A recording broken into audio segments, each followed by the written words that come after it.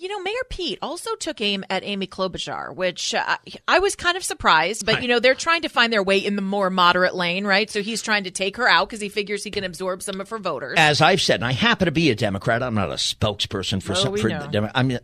We know. I'm not. I know. We know you're a Democrat, though. Okay, fine. I know you're a right-wing, Trump-loving Republican. Dang straight. Oh, Yippee yeah. Skippy. Yeah, you got that? So, okay, that's Amy Klobuchar. But Amy, be quiet. We're doing it. No, I just want to know if you got that. Because she gave that to you. This is Whitman's new character, Amy Klobuchar, which I love, by the way. The senator from Minnesota, don't you know? I'm sick and tired of being like the nice girl from Minnesota. Yeah. Ask her staff if she's a nice girl. My staff will tell you, God help them if the first aid kit runs out of gauze pads. Because I fire the first day laborer I see. Uh-oh. Get out! Salida! What was really, she does say what's really funny. The reason we say this, she got with a group of Hispanic or Latino voters, whatever they would like. There was this big controversy about the culinary union in Las Vegas because they're taking aim at Bernie Sanders, and some people within the union said they don't want to lose their health insurance, and so Elizabeth Warren and Amy Klobuchar had spent the day with some of these union members. Right, and the culinary union, obviously in Las Vegas, is very powerful because think of all of the casinos, restaurants, and people who prepare food and et cetera.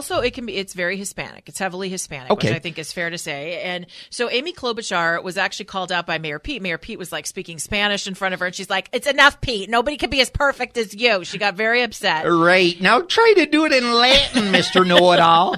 So he'd probably do that too. He speaks 8 languages. One of the pieces of audio that found its way out was Amy Klobuchar at the Culinary Union Forum trying to bond with some of the union members who were there to support her. And this is how a very successful politician doing well in the presidential polling for the Democratic nomination. For now, yes. She's elected a U.S. senator, serving in the U.S. Senate. She sits down in front of some Hispanic/Latino. I know I always say the wrong one, so I say them both.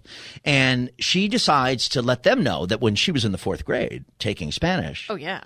My name wasn't Amy Klobuchar. My name was Elena.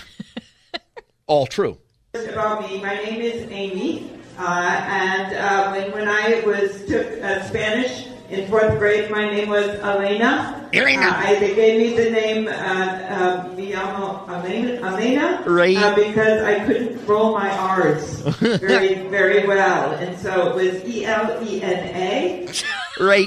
Now, I was wondering why you guys ain't laughing yet, because I told you that my name was Elena. And I'm trying to break out of this stereotypical Minnesota thing. So I want you to know if you don't laugh at my jokes, I'm going to come out there and shiv you. How about that? Would that be great if I come out and shiv you or shank you? How about it? I love J-Lo. She's the best. On the floor is in my iPod. I'm Amy Clover. It's great to be with you guys today. Oh, hold on. My phone's ringing. Hold on. Hello?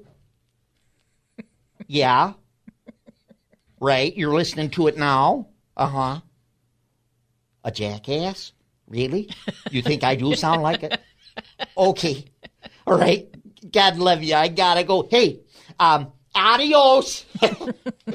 It's ridiculous. How about that? Pandering to a crowd saying that they used to call her Elena in grade school because she could roll her R's. Do you know that those women probably wanted to lunge out of their chairs and go, ah? Hey, are you going to vote for me now? Watch this. Arriba. Arriba. Vote for me. I'm Amy Klobuchar. Viva Klobuchar.